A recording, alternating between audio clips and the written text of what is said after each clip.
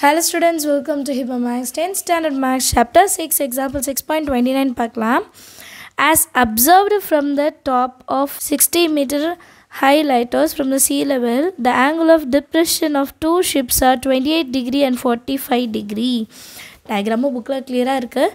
என்னென்னா ஒரு டவரில் இருந்து மேலேருந்து ஒருத்தர் பார்க்குறாரு, ரெண்டு ஷிப்பு வர்றதை பார்க்குறாரு. ஒரு ஷிப் வந்து 28 டிகிரியில் பார்க்குறாரு, இன்னொரு ஷிப் வந்து 45 degree. If one ship is exactly behind the other on the same side of the light house.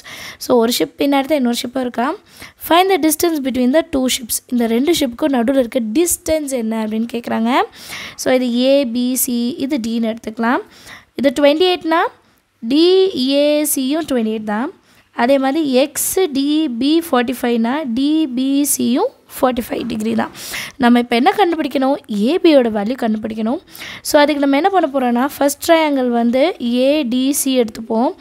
AC என்னன்னு கண்டுபிடிச்சிடலாம் டேன் வச்சு. ஏன்னா ஆப்போசிட் இருக்குது, அட்ஜசன்ட் ஈஸியாக கண்டுபிடிச்சிடலாம் இல்லையா? இந்த ஏசி கண்டுபிடிச்சதுலேருந்து பிசியை மைனஸ் பண்ணால் ஏபி என்னன்னு கிடச்சிரும். அதை தான் நம்ம சால்வ் பண்ண போகிறோம். சொல்யூஷனில் கிவன் டேட்டாஸ் என்னென்னு நான் எழுதியிருக்கேன். லைட் ஹவுஸ் வந்து CD, that is 60 metre. எக்ஸ்டிஎன்னாலும் டிஏசினாலும் equal, that is 28 degree. எக்ஸ்டிபினாலும் டிபிசினாலும் ஒன்று தான் 45 டிகிரி. இது டயக்ராம்லேயே நான் எக்ஸ்பிளைன் பண்ணேன். ஸோ ஃபஸ்ட்டு நான் என்ன ட்ரையாங்கிள் எடுக்க போகிறேன்னா, இன் ட்ரையாங்கிள் பிடிசி. இது வந்து உங்கள் புக்கிலே இருக்கும். நீங்கள் வந்து சைடில் புக் வச்சுக்கோங்க, டயக்ராம் வச்சு கம்பேர் பண்ணுங்கள். அப்போது 45 டிகிரி, tan 45 டிகிரி. இப்போ நான் இங்கே வரையணுன்னா டிஏபிசி, ஓகேங்களா? இது வந்து 45 டிகிரி, இது வந்து 28 degree and height of the tower வந்து 60 மீட்டர்ஸ். இப்போ tan 45 வந்து ஆப்போசிட் பை அட்ஜசன்ட். அப்போது CD by பிசியா. tan 45 value 1, CD value 60, PC value நமக்கு எதுவுமே தெரியாது, பிசினே வச்சுக்கலாம். 1 into BC, that is equal to 60 meters. BC வந்து 60 meters கண்டுபிடிச்சிட்டோமா? இப்போ ஃபுல் லென்த் என்னன்னு கண்டுபிடிக்கலாமா? அதுக்கு tan 28 டிகிரி எடுக்கணும். tan 28 டிகிரி என்ன ட்ரையாங்கிள்னு பார்த்தோன்னா டிஏசி, அந்த பெரிய ட்ரையாங்கிள் பாருங்கள், டிஏசி பெரிய triangle. In triangle DAC tan 28 degree is equal to CD by AC. tan 28 டிகிரியோட value வந்து கொஷின்லேயே கொடுத்துருந்தாங்க, 0.5317. That is equal to சிடியோட value என்ன கிடச்சிருக்கு, 60 டிவைடட் பை ஏசி நம்ம தான் கண்டுபிடிக்கணும்.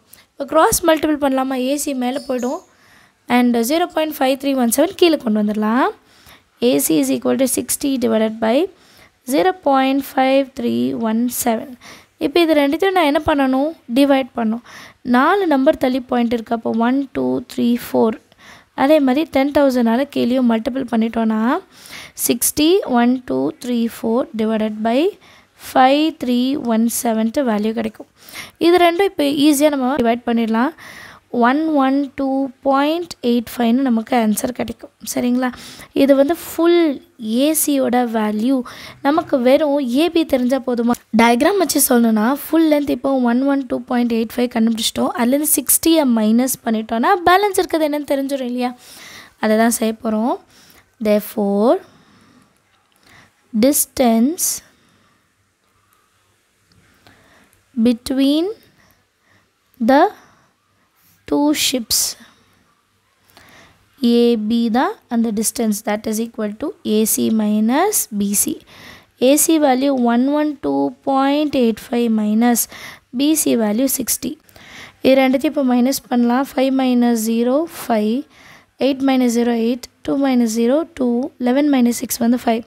ஸோ ஆன்சர் என்ன? 52.85 மீட்டர். இதுதான் ஏபி, அதாவது distance between the two ships. எல்லாருக்குமே சம் ஈஸியாக அண்டர்ஸ்டாண்ட் ஆகுதா? தேங்க்யூ ஸோ மச் ஃபார் வாட்சிங்.